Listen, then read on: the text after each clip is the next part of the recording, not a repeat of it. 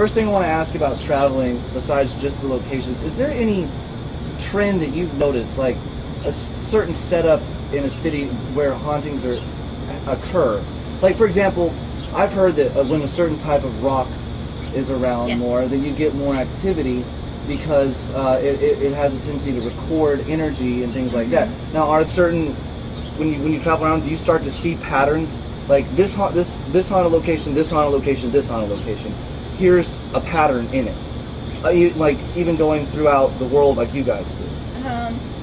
To be completely honest with you, I haven't seen a pattern.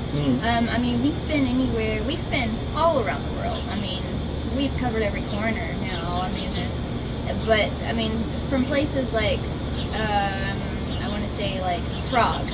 Okay, Prague is this beautiful city, you know, just really old, has so much history behind it, and that's where we experienced that supposedly demonic thing or whatever was there.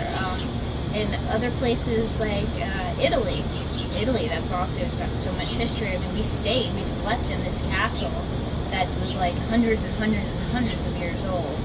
And but I mean, from Ireland to Italy to, you know, all these different places around the world that I've been to, I honestly have not seen a pattern, because, you know, we'll have one case and it'll be like, we'll get so much activity, and then we'll have another case and it'll be completely dead, nothing.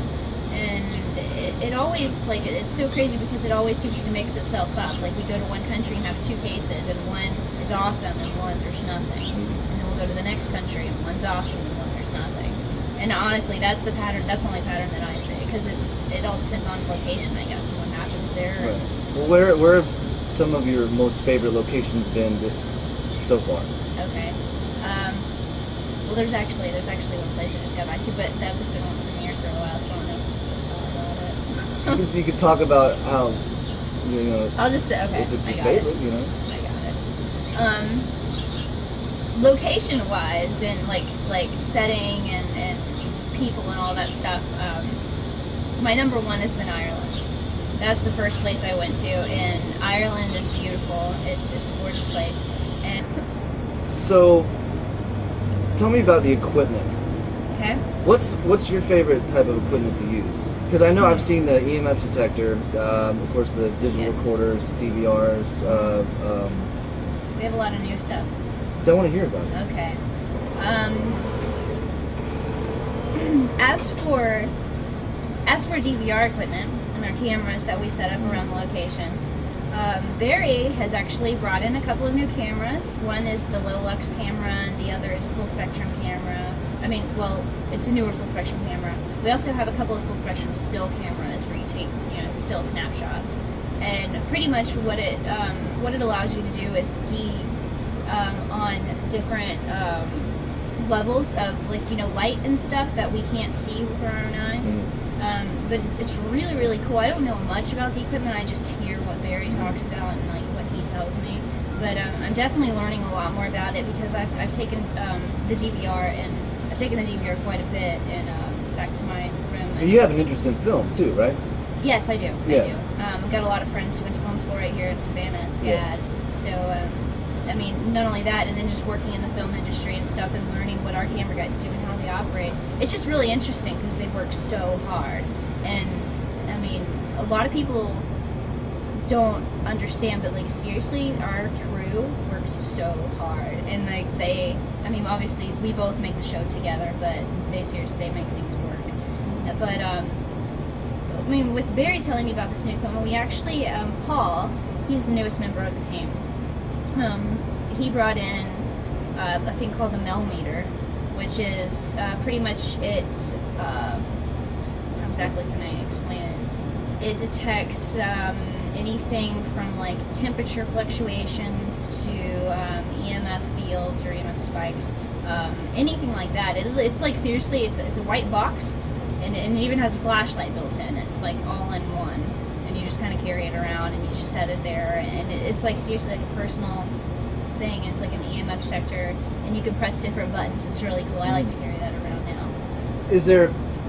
With all the equipment, is there any times when you kind of revert back to the old school methods of investigation, and that's actually worked better than the you know, high-tech equipment. Do you have some examples? Oh yes, like you know, your basic. I mean, Brandy and Rob have actually brought in a couple of new audio recorders, which are freaking amazing audio recorders. The one Brandy just brought in, I mean, I don't know, it's seriously like a beast. It's huge, and you just set it down.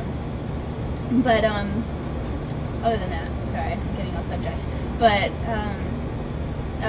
going back to the old school days, you know, whenever you just had your mini DV, your little handheld camera, and an audio recorder, and you don't have any DVR camera set up, you just basically go in there and you're straight up investigating as if, you know, you just say you don't have anything.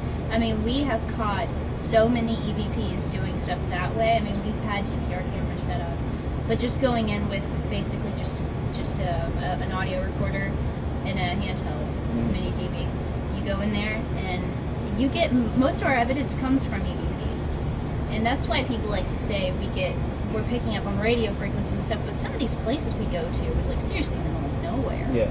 I mean, we have no cell phone service, no internet or anything for close to a month at a time, because we're gone for a month at a time.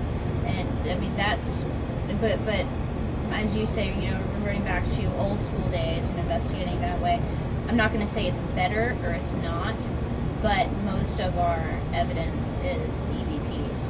I mean, it comes from, you know. Do you guys do any of that, like superstitious techniques like dowsing rods or automatic writing or anything like that? Absolutely. Definitely not. Something that ghost hunters would not do? Absolutely not, no. I mean, I didn't figure. I'm sure, you know, we've experimented like on our own time with like dowsing rods and stuff. Now, I'm not sure exactly what they did before my time with GHI or GH, so I'm not speaking for anyone, but I know for a fact since I've been with them, we don't do anything